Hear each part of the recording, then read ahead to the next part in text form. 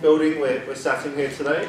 And also Emma Thatcher, who's our Creative Enterprise Manager. And as was just mentioned, we work with all sorts of students, and Emma especially focuses on creative students. So a lot of those come from the CAS and our art school, but we find them all over the university.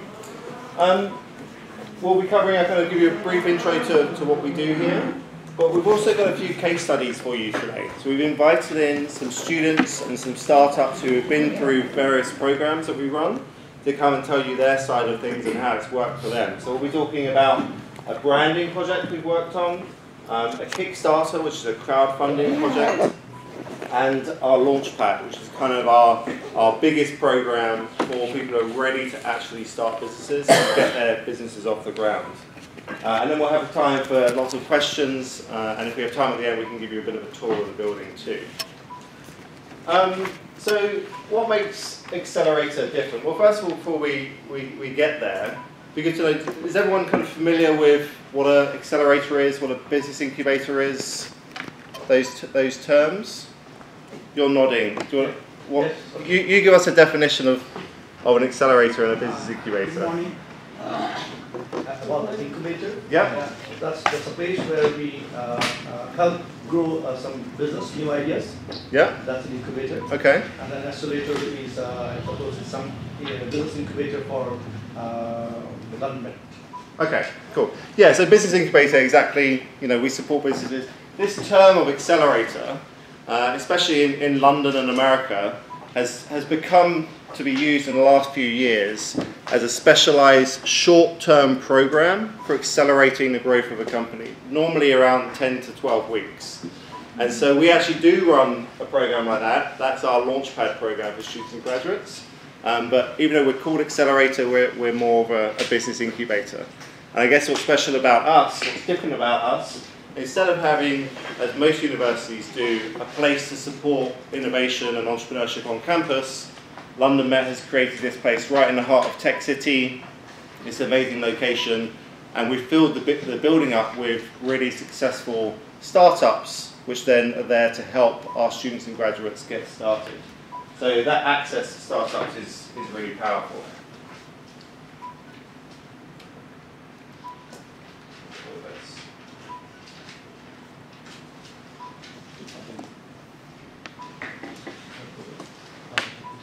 So a bit of context and background.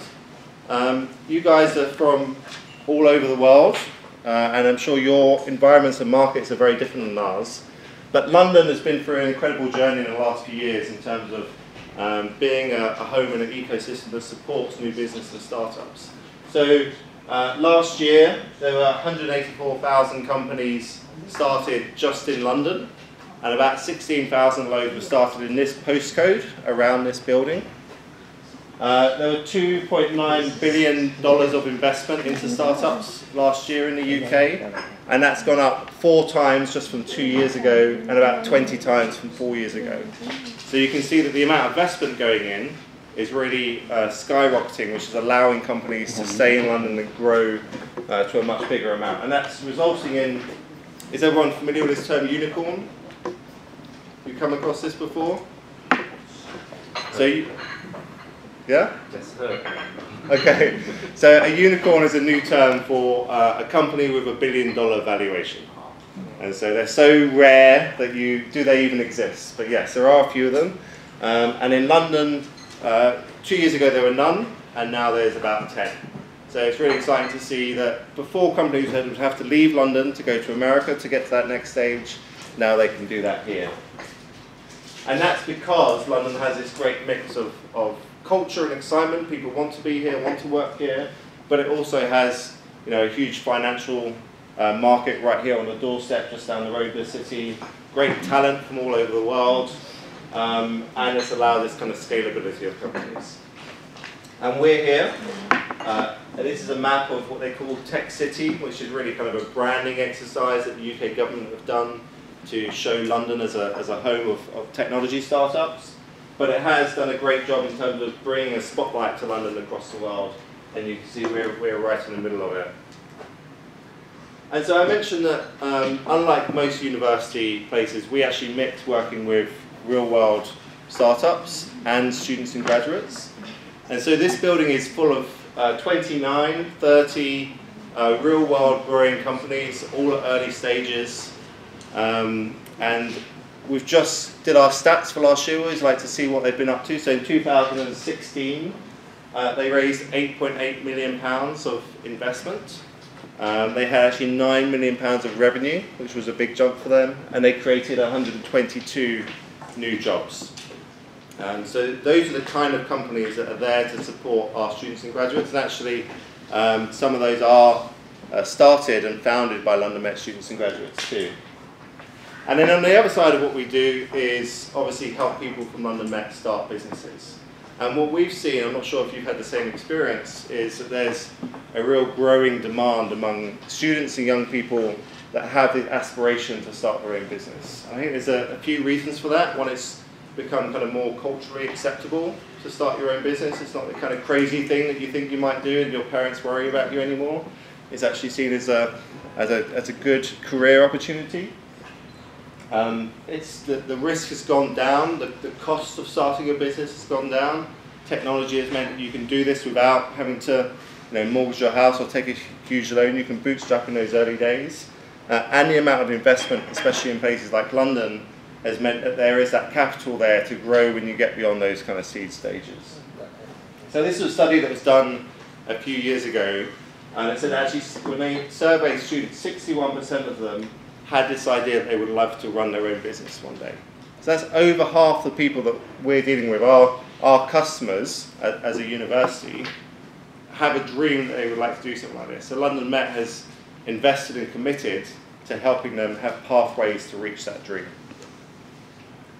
And that's paying off. So this is across the UK, 1,200% increase in the number of young people taking part in entrepreneurship programs at university and actually going forward and trying to work in a startup or start their own business. So what we actually do on the student side, we work with about 1,000 students each year. That could be from anything from coming to a talk here to actually some more hands-on programs, which I'll talk about. We actually start 10 to 20 companies a year, and about 150 students we work with hands-on in one of our more intensive programs to give them those first steps in terms of learning how to start their own business and getting it off the ground. So these are some of our programs. Big Idea Challenge I'll talk to you about briefly. The Hatchery is a space that we have downstairs. So all of the different programs our students do, if they come to the end of them and they've been successful and they've actually got potential to start a business, we give them 6 months of free rent and mentorship and support here in the building where they can actually get their idea off the ground. Launchpad we'll talk about. We do lots of talks. We do a market day where we actually give creative people who've got a product or an idea a free stall in a market just before Christmas on the busiest shopping days of the year to test their idea, get in front of real customers, and hopefully make some money too. And then more and more we're working with different parts of the university around what we're calling work-related learning. I'm not sure if this is something Dominic mentioned yesterday, but the university has made a commitment that every student at London Met will have a work-related learning opportunity, which could be a real-world project, which what we'll talk about, but it could be an internship or working with a company. And that's something that we've seen actually has a big impact in terms of their employability and their employment outcomes when they graduate. So quickly before I hand over and we'll do our kind of first case study. Actually, before I get onto that, is there any kind of general questions about Accelerator and what we do here?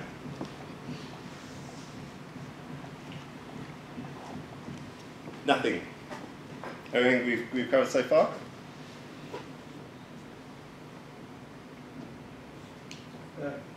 Yeah.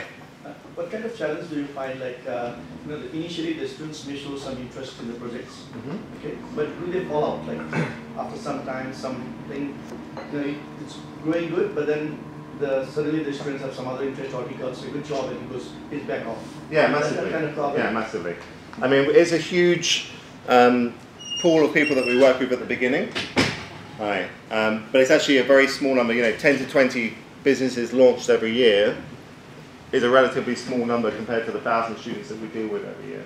So yes, I'd say it's not for everyone. You almost want it to be hard, it is hard, and set those tough targets so people do drop out, because it's only people that are super committed that should be going into this in the first place.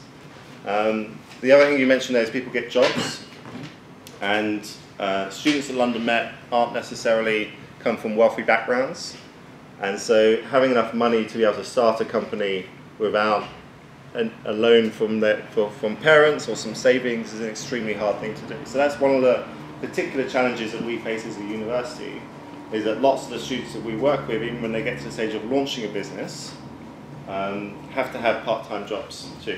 And so being able to juggle those two is extremely difficult. Yeah. Okay. Well, there'll be lots of times for questions later, so we can come back to that. So one of our projects, I just mentioned this because it's the one we're kicking off with at the moment. So this is the next thing we're rolling out to students this year. It's called our Big Idea Challenge. And this is really our annual, it used to be a business plan competition. It's now, no one uses business plans anymore. So it's now an idea competition, a pitching competition. And the real idea is that we will take ideas from students, from graduates, it's actually open to teachers as well at London Met, to unearth the most interesting, exciting ideas and then help champion them to come to life. And so they go through a big process, but they end up being voted on by the public. They're all online. And we had votes from over 10,000 people from 124 countries last year.